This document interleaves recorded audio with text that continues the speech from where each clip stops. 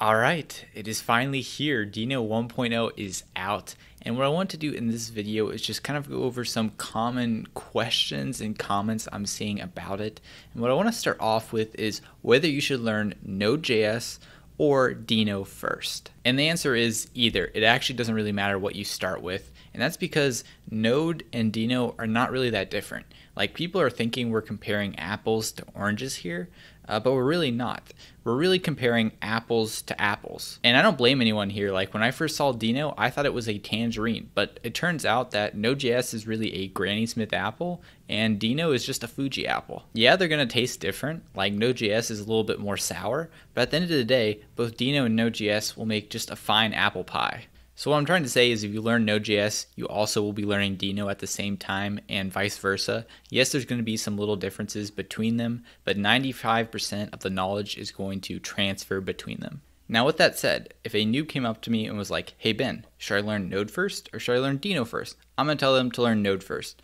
And the reason for that is quite simple. It's because Node is more popular and there's way more learning resources for it. But if you want to start with Deno, honestly, it's not a big deal. You're not going to be wasting your time like learning something like Angular. Next, I just want to say I'm getting sick and tired of seeing the joke about how we're going to see job listings that require 10 years of Deno experience. Like, I don't know what happened this time around, but everyone is just going hard on this joke and spamming it everywhere. Like, it was mildly amusing the first time, but now I'm just like drowning in this joke and I'm seeing it everywhere, and everywhere I turn it just like haunts me. Now, I realize because I just said that there is a 100% chance that somebody's going to make this joke in the comments. So what I want you to do is pause this video right now and go downvote those scrubs that think they're so clever.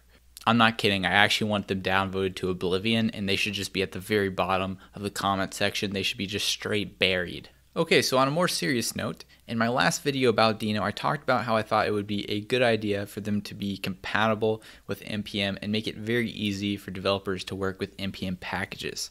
And some people felt like I was missing the point of Deno, and that Deno's spirit is to kind of get rid of that cruft that NPM and Node has right now and move past it. And my response is, okay, sure. I'd be fine just throwing away all this NPM code if Deno was radically different. But because it's not, it just seems like a straight mistake to be throwing away a ton of great NPM code just because it imports stuff differently. Like, Deno still uses JavaScript and TypeScript. 95% of the code is exactly the same. Now, I did just see Pika CDN launch, which lets you load in NPM packages and use them in Deno, which I think is absolutely great. That's definitely going to fill a gap of not being able to use some NPM packages. So I'm happy that exists, but I think it is not the ideal solution. And the reason I say that is because Deno is all about not having a central location where everyone is downloading packages. Instead, you can just point it at the URL where you want to get your code from, and then you can decentralize it a little bit.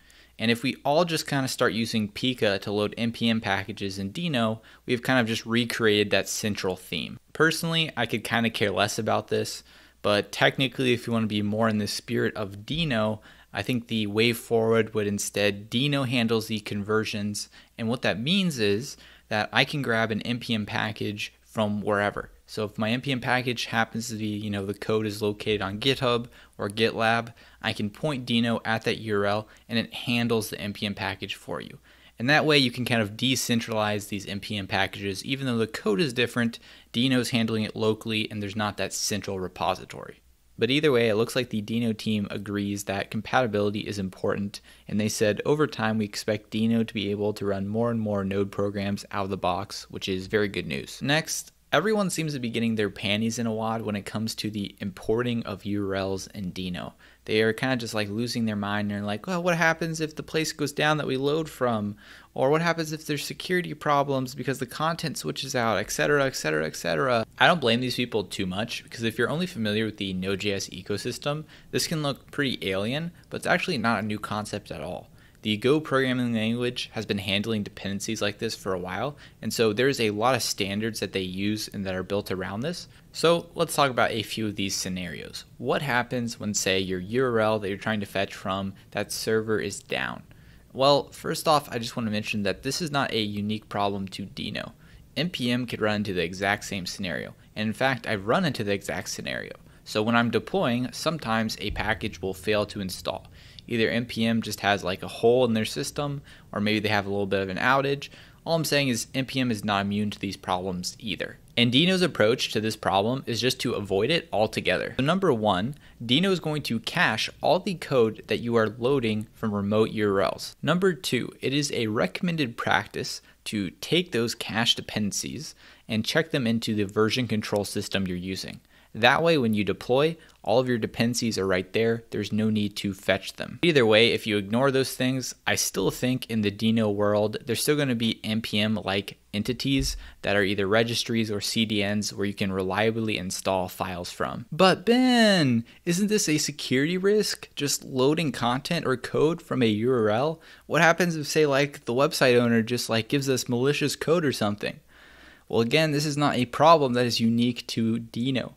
NPM, we trust them right now to give us the package that we expect, but we also still have some checks in place. For example, yarn locks and package.json locks. And Deno has the same thing. It has a Deno lock, so that'll make sure the integrity of the code does not change on us. One thing I will mention though is yes, we can version URLs, and we just do that by sticking the version in the URL. Yeah, that's pretty straightforward. But what happens if we want to take some of these URLs and downgrade their version or upgrade their version, and we just don't know what that version is? Like, for example, is it version 2.0, 2.6, 2.65? I don't want to have to manually look up the available versions for each package I need to upgrade. There needs to be like an equivalent of npm update, and I'm not sure that exists quite yet, but I do think we're going to get some package managers that are like Deno specific that handle some of these problems. All right, so there's one thing I'm kind of confused about right now. I'm seeing a good amount of people get hyped about top level await in Deno. And the thing is, unless I'm missing something, Node has had top level await through TypeScript and through Babel for a while now. So maybe there's a difference, but I think what people really should be getting hyped about is they don't need to touch Babel anymore to, say, configure top level await. But Node has top level await too with those things, so it's not really a big deal. Next, I want to highlight an important note from the blog post that announced the release of Deno 1.0. It mentions that the TypeScript compiler has become a bottleneck just because of how slow it is. And so from Deno's point of view, they see the only way forward is to port it to Rust to get some performance gains. Personally, I actually never thought of TypeScript being slow until I saw a tweet a long time ago by Gary, and he was talking about the startup penalty of TypeScript and how much it adds compared to other languages. And he also talks about other languages that are compiled and how their compilers are just way faster.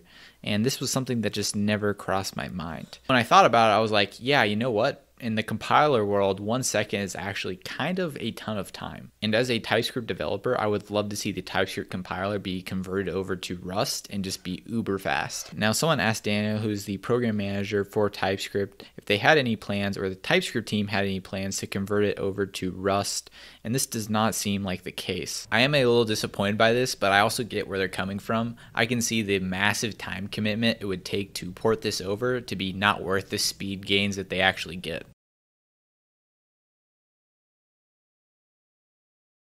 But I will say speed improvements for compilers like this makes a big difference. And I know this because I was using TS Node for a while, which got really slow as my code base started to grow. It was taking at least 5 to 6 seconds every time I would save the file to just reboot and load it again, which doesn't sound like a ton of time, but when you just keep making changes and you have to wait that long every single time, it really adds up fast. So I have a pro tip for you guys that are using TS Node right now and are suffering from slowness, because I actually switched away from that and I've been getting much better performance using the TypeScript compiler on watch mode and then using Node daemon to just restart Node whenever it recompiles. This is actually a ton faster because the TypeScript compiler on watch mode will actually remember build info between runs. So what happens is every time you make a change, it's not recompiling the entire project. So yeah, I highly recommend that if you're using TypeScript in Node right now. Don't use TS Node, it's slow as balls. You're gonna thank me later for this, you're welcome. Lastly, let's talk about Node and Deno. Yes, I'm aware that Deno is an anagram for Node, and yes, I'm aware that Ryan Dahl pronounces it Deno. But you might be unaware of the lovely new artwork that has emerged showing that it is not Deno the sock puppet, it is Deno the dinosaur. And if that's not enough for you, I want you to look in the mirror and ask yourself, what kind of developer do you want to be? Do you want to be a Deno developer? No, I didn't think so. You want to be a Deno developer.